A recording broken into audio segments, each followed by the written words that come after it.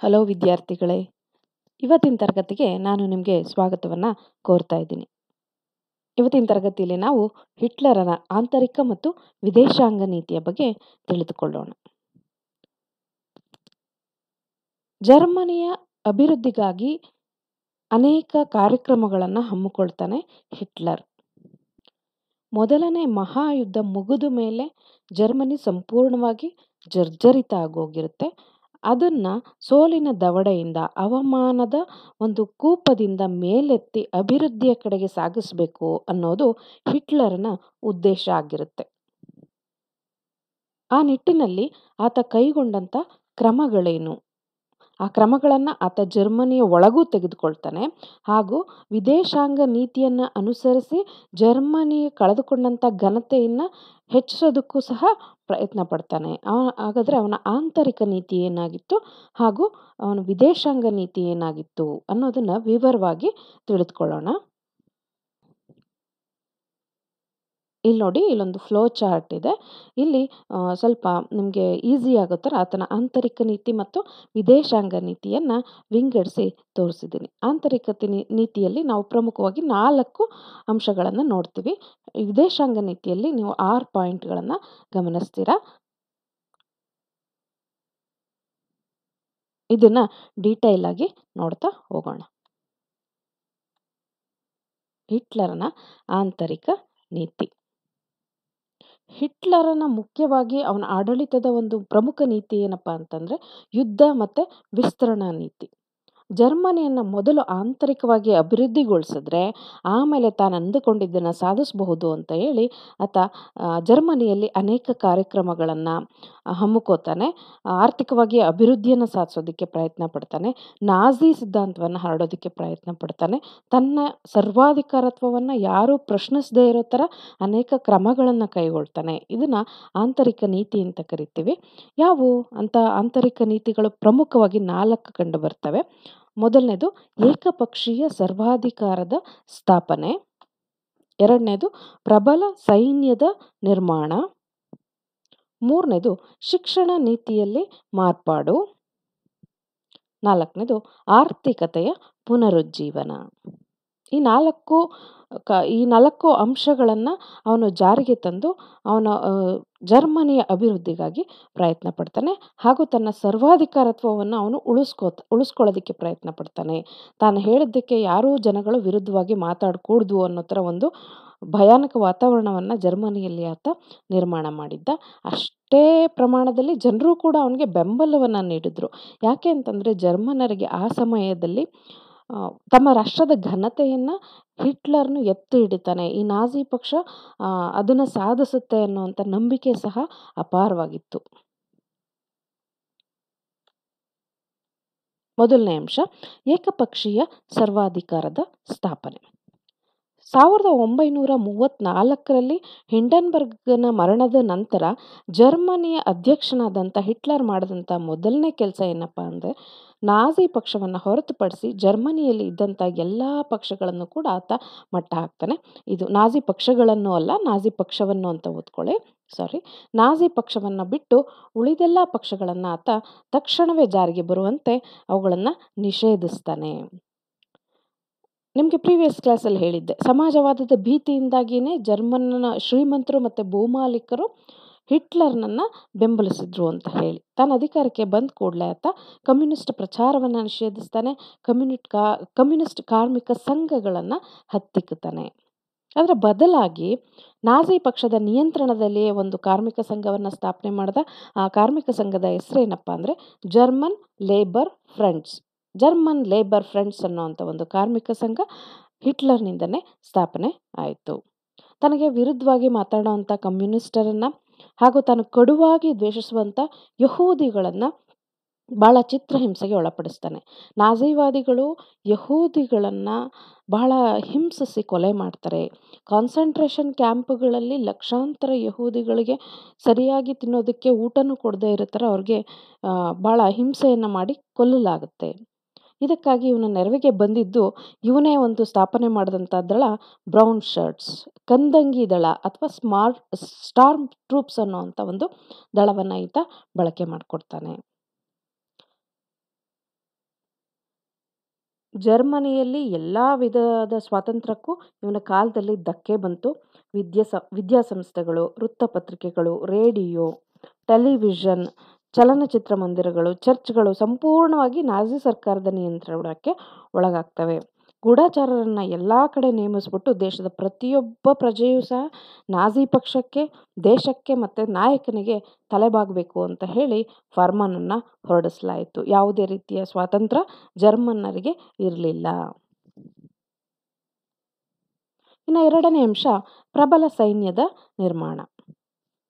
ಈ ನಾಜಿ ಪಕ್ಷದ ಪ್ರಮುಖ ಸಿದ್ಧಾಂತನೇ ಯುದ್ಧಕ್ಕೆ ಬೆಂಬಲವನ್ನು ನೀಡೋದು, ಯುದ್ಧ ನೀತಿಯನ್ನು ಅನುಸರಿಸುವಂಥದ್ದು. ಹಾಗಾಗಿ ಹಿಟ್ಲರ್ ದೇಶದಲ್ಲಿ ಒಂದು ಪ್ರಬಲ ಸೈನ್ಯವನ್ನು ಸಂಘಟಿಸೋದಕ್ಕೆ ಮುಂದಾಗ್ತಾನೆ. ಅದರ ಒಂದು ಅಂಗವಾಗಿ ಜರ್ಮನಿಯಲ್ಲಿ ಕಡ್ಡಾಯ ಶಿಕ್ಷಣವನ್ನು ಜಾರಿಗೆ ತರ್ತಾನೆ. ಯುವಕರು ಏನು ಮಾಡ್ತಾರೆ, ಹೆಚ್ಚಿನ ಸಂಖ್ಯೆಯಲ್ಲಿ ಸೈನ್ಯಕ್ಕೆ ಸೇರ್ಕೋತಾರೆ. ಅವರು ಯುವಕರಿಗೆ ಹೆಚ್ಚಿನ ಕೆಲಸ ಸಿಕ್ಕಿದ್ರಿಂದ, ಸೈನ್ಯಕ್ಕೆ ಸೇರ್ಕೊಂಡಿದ್ರಿಂದ ಅಲ್ಲಿ ನಿರುದ್ಯೋಗ ಇಳಿಕೆಯಾಗುತ್ತೆ. ನೋಡಿ, ಇಲ್ಲಿ ಯುವಕರನ್ನ ಹೆಚ್ಚಿನ ಸಂಖ್ಯೆಯಲ್ಲಿ ಸೈನ್ಯಕ್ಕೆ ಸೇರ್ಕೊಳ್ಳೋದ್ರ ಜೊತೆಗೆ ಅಲ್ಲಿ ನಿರುದ್ಯೋಗ ಸಮಸ್ಯೆಯನ್ನು ಸಹ ನಿವಾರಿಸಲಾಯಿತು. ಹಿಟ್ಲರ್ನ ಒಂದು ಆಜ್ಞೆಯ ಮೇರೆಗೆ ಹೆಚ್ಚು ಜನ ಸೈನಿಕ ಶಿಕ್ಷಣವನ್ನು ಪಡೆದುಕೊಳ್ತಾರೆ. ಅಧಿಕ ಸಂಖ್ಯೆಯ ಯುವಕರು ಸೈನ್ಯಕ್ಕೆ ಸೇರ್ತಾರೆ. ಆ ಸಮಯದಲ್ಲಿ ಜರ್ಮನಿಯ ಒಂದು ಫಿರಂಗಿ ಪಟ್ಟಣವಾಯಿತು ಅಂತ ಹೇಳಲಾಗುತ್ತೆ.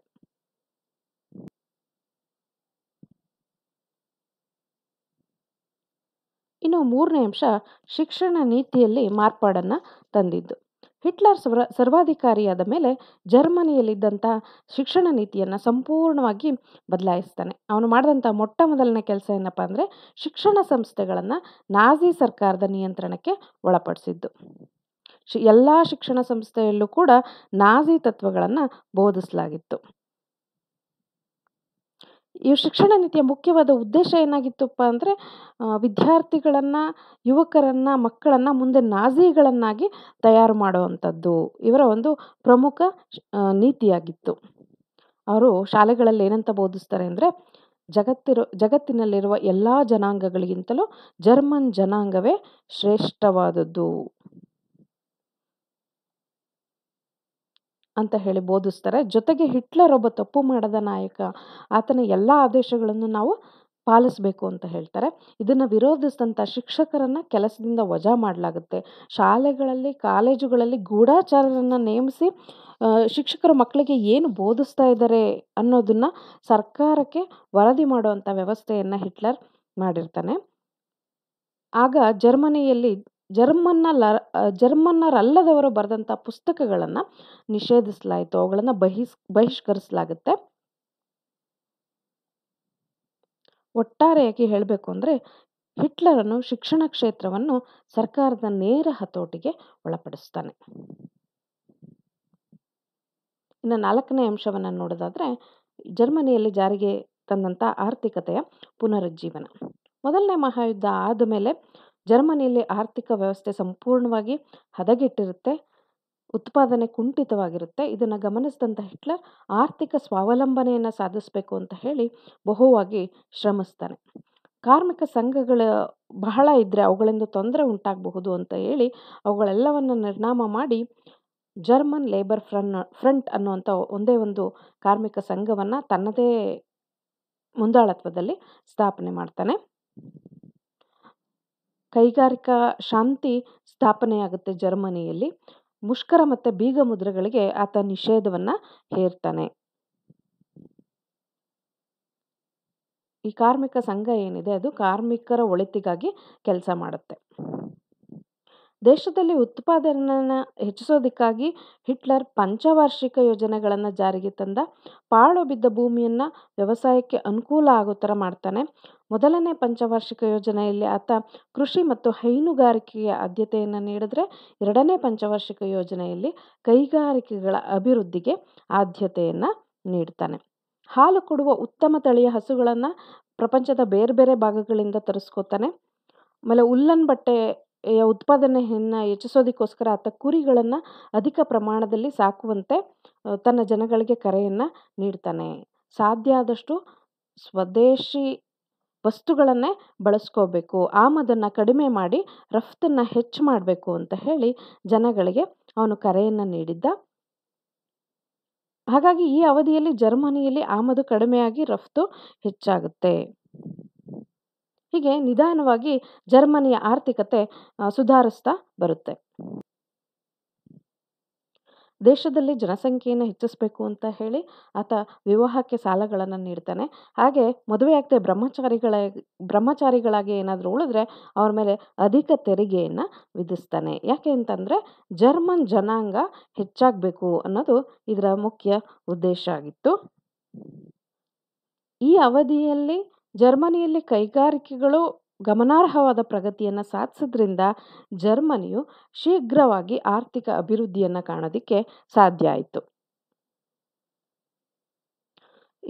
ಹೆಚ್ಚಿನ ಲೋಕೋಪಯೋಗಿ ಕೆಲಸಗಳನ್ನು ಕೈಗೊಳ್ತಾನೆ.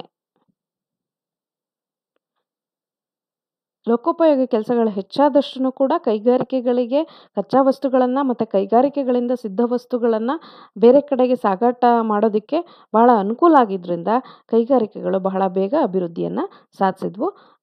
ಅದರ ಒಂದು ಫಲಿತಾಂಶವಾಗಿ ಆರ್ಥಿಕ ಅಭಿವೃದ್ಧಿ ಕೂಡ ಸಾಧನೆ ಆಯಿತು.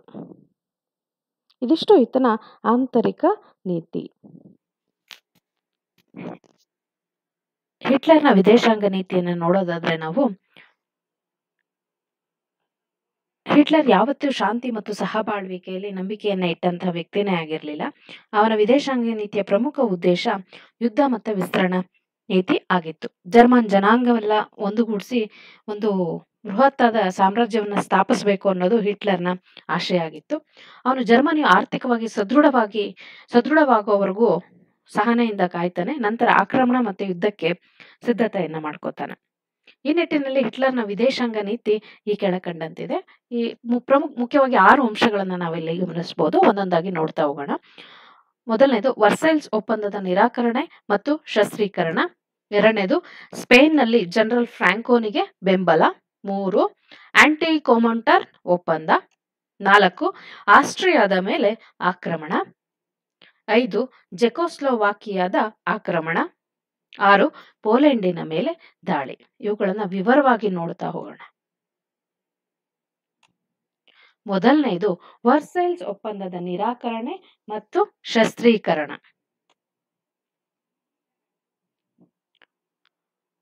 ಯುದ್ಧ ನಂತರ ಜರ್ಮನಿಗೆ ಬಂದೊದಗಿರುವ ಎಲ್ಲಾ ಕಷ್ಟ ಕಾರ್ಪಣ್ಯಗಳಿಗೂ ಅನ್ಯಾಯಕರವಾದ ವರ್ಸೈಲ್ಸ್ ಒಪ್ಪಂದವೇ ಕಾರಣವೆಂದು ಹಿಟ್ಲರ್ ಸಾರಿದನು.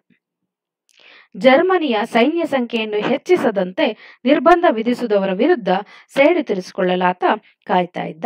1933ರಲ್ಲಿ ನಡೆದಂತ ನಿಶಸ್ತ್ರೀಕರಣ ಸಮ್ಮೇಳನದಲ್ಲಿ ಜರ್ಮನಿ ಭಾಗವಹಿಸಲಿಲ್ಲ. ಅಷ್ಟರಲ್ಲಿ 1935ರಲ್ಲಿ ಸಾರ್ ಕಣಿವೆ ಜರ್ಮನಿಯ ಅಧೀನಕ್ಕೆ ಬಂತು. ಇದರ ಹಿನ್ನೆಲೆಯನ್ನು ಗಮನಿಸೋದಾದ್ರೆ 1920ರಲ್ಲಿ ಸಾರ್ ಕಣಿವೆಯನ್ನ ಫ್ರಾನ್ಸ್ನ ಅಧೀನಕ್ಕೆ ಒಪ್ಪಿಸಲಾಗಿತ್ತು. ಸುಮಾರು 15 ವರ್ಷದವರೆಗೆ. 15 ವರ್ಷಗಳು ಕಳೆಯಿತು.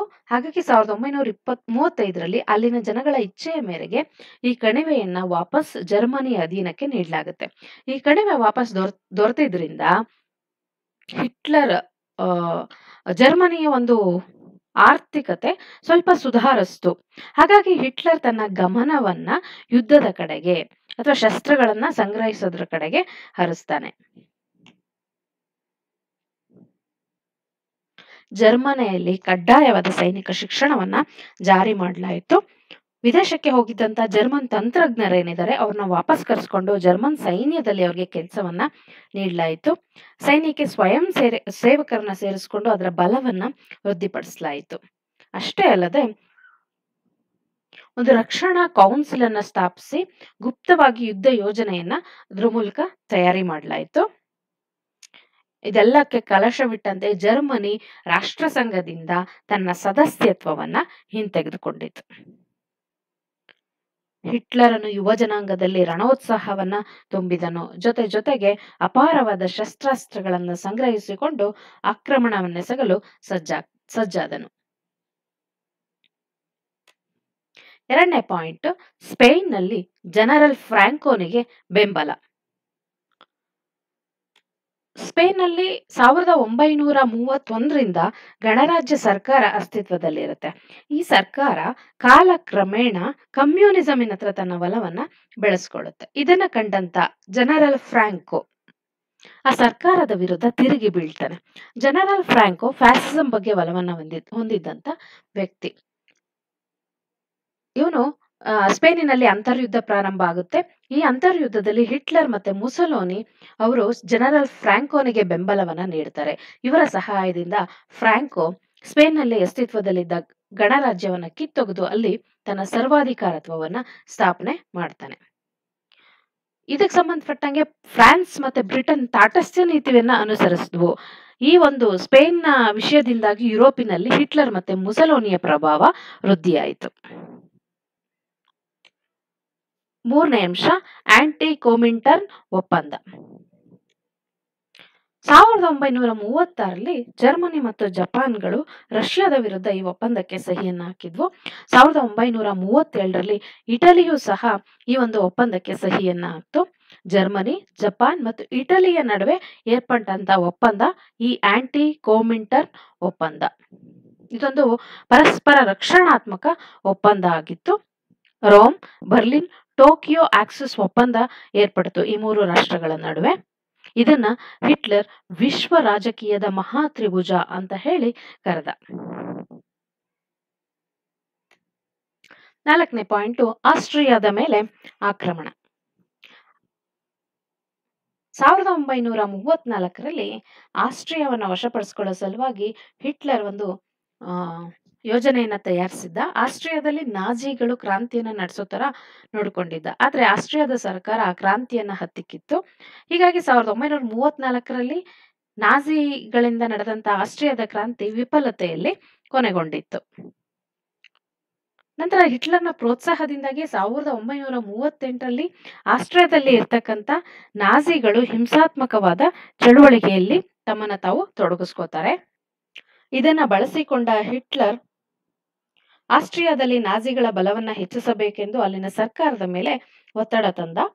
ದುರ್ಬಲವಾಗಿದ್ದ ಆಸ್ಟ್ರಿಯಾ ಸರ್ಕಾರ ಇವನ ಒತ್ತಡಕ್ಕೆ ಮಣಿಯಿತು. ಅಲ್ಲಿದ್ದಂತ ನಾಜಿಗಳು ತಮಗೆ ಸಂಪೂರ್ಣವಾದ ರಕ್ಷಣೆ ನೀಡಬೇಕು ಅಂತ ಹೇಳಿ ಹಿಟ್ಲರ್ನನ್ನ ಬೇಡ್ಕೋತಾರೆ.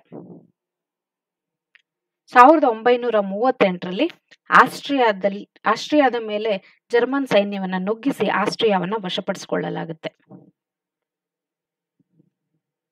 ಹೀಗೆ ಆಸ್ಟ್ರಿಯಾ ಜರ್ಮನಿಯ ವಶ ಆಯಿತು. 5ನೇ ಅಂಶ ಜೆಕೋಸ್ಲೋವಾಕಿಯಾದ ಆಕ್ರಮಣ. ಆಸ್ಟ್ರಿಯಾದ ಆಕ್ರಮಣ ಆದ್ಮೇಲೆ ಜೆಕೋಸ್ಲೋವಾಕಿಯಾವನ್ನ ವಶಪಡಿಸಿಕೊಳ್ಬೇಕು ಅಂತ ಹೇಳಿ ಪ್ರಯತ್ನ ಪಡ್ತಾನೆ ಹಿಟ್ಲರ್. ಚೆಕೋಸ್ಲೋವಾಕಿಯಾ ಅನ್ನೋದು ಮೊದಲನೇ ಜಾಗತಿಕ ಯುದ್ಧ ಆದ್ಮೇಲೆ ಪ್ಯಾರಿಸ್ ಶಾಂತಿ ಸಮ್ಮೇಳನದ ಫಲವಾಗಿ ಅಸ್ತಿತ್ವಕ್ಕೆ ಬಂದಂತ ಒಂದು ಹೊಸ ರಾಷ್ಟ್ರ ಆಗಿತ್ತು. ಈ ರಾಷ್ಟ್ರದ ಪ್ರಮುಖ ಸಮಸ್ಯೆ ಏನಪ್ಪಾ ಅಂದ್ರೆ ಅಲ್ಲಿನ ಅಲ್ಪಸಂಖ್ಯಾತರದ್ದು. ಜೆಕೋಸ್ಲೋವಾಕಿಯಾದ ಸೆಡೆಟನ್ ಅನ್ನುವಂತ ಪ್ರದೇಶದಲ್ಲಿ ಅಲ್ಪಸಂಖ್ಯಾತರಾದಂತ ಜರ್ಮನರು ವಾಸ ಮಾಡ್ತಾ ಇರ್ತಾರೆ.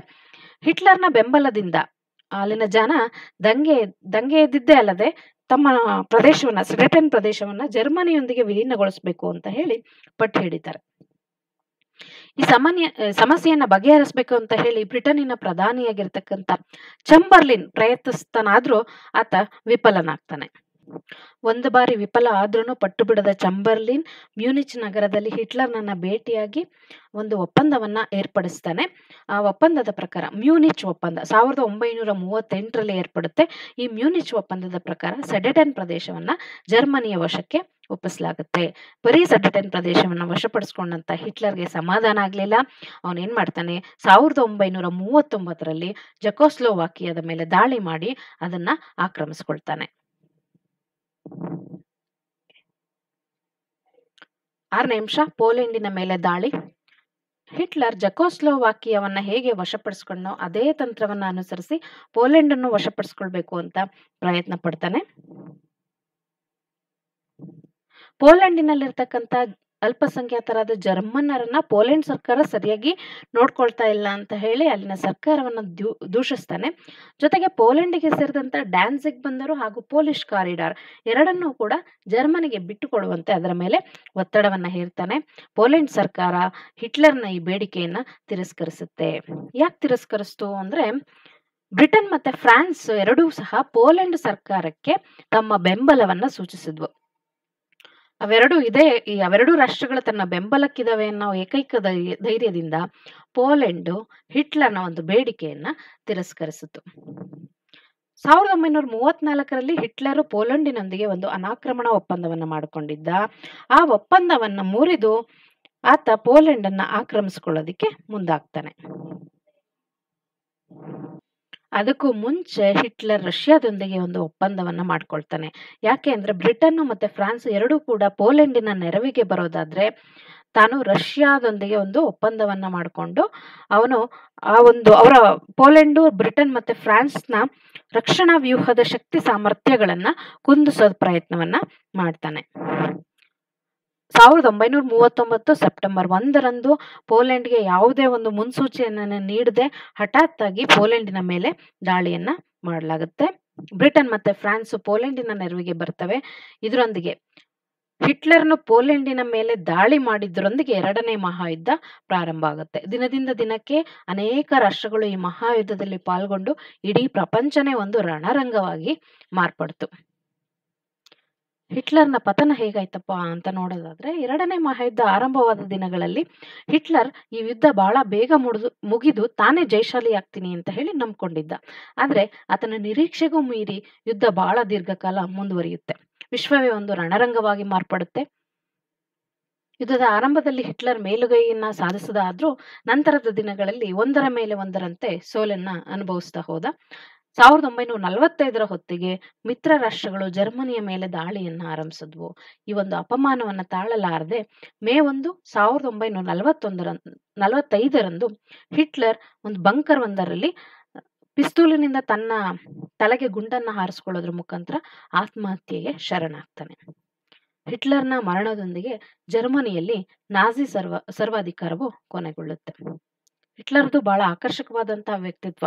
ಒಂದು ಸಾಧಾರಣವಾದ ಕುಟುಂಬದಲ್ಲಿ ಜನಿಸಿದಂತಹ ಸಾಧಾರಣವಾದ ವ್ಯಕ್ತಿ, ಜರ್ಮನ್ ಅಂತ ರಾಷ್ಟ್ರಕ್ಕೆ ಸರ್ವಾಧಿಕಾರಿಯಾಗಿ ಬೆಳೆದ, ಎರಡನೇ ಮಹಾಯುದ್ಧಕ್ಕೂ ಪರೋಕ್ಷವಾಗಿ ಕಾರಣನಾದ, ಹಾಗೆ ಬಹಳ ಹೀನಾಯವಾದ ಮರಣವನ್ನು ಸಹ ಹೊಂದಿದ. ಇವನ ವೈಯಕ್ತಿಕ ಜೀವನ ಆಗಿರ್ಬೋದು, ರಾಜಕೀಯ ಜೀವನ ಆಗಿರ್ಬೋದು, ಈತ ಒಬ್ಬ ಉತ್ತಮ ವಾಗ್ಮಿ ಆಗಿದ್ದ. ಅವನ ಭಾಷಣವನ್ನ ಕೇಳಿದ ನೂರಾರು ಜನ ಕರತಾಡನವನ್ನ ಮಾಡ್ತಾ ಇದ್ರು. ಈ ವ್ಯಕ್ತಿಯ ಬಗ್ಗೆ ನೀವು ಇನ್ನಷ್ಟು ತಿಳ್ಕೊಬೇಕು ಅನ್ನೋದಾದ್ರೆ ಕೆಲವು ಲಿಂಕ್ಗಳನ್ನ ಶೇರ್ ಮಾಡಿದ್ದೀನಿ. ಡಾಕ್ಯುಮೆಂಟರೀಸ್ ಹಿಟ್ಲರ್ ಬಗ್ಗೆ ಬಹಳ ಚೆನ್ನಾಗಿದ್ದಾವೆ. ಡಾಕ್ಯುಮೆಂಟರೀಸ್ನ ನೀವು ವೀಕ್ಷಿಸಬಹುದಾಗಿದೆ. ವಂದನೆಗಳು.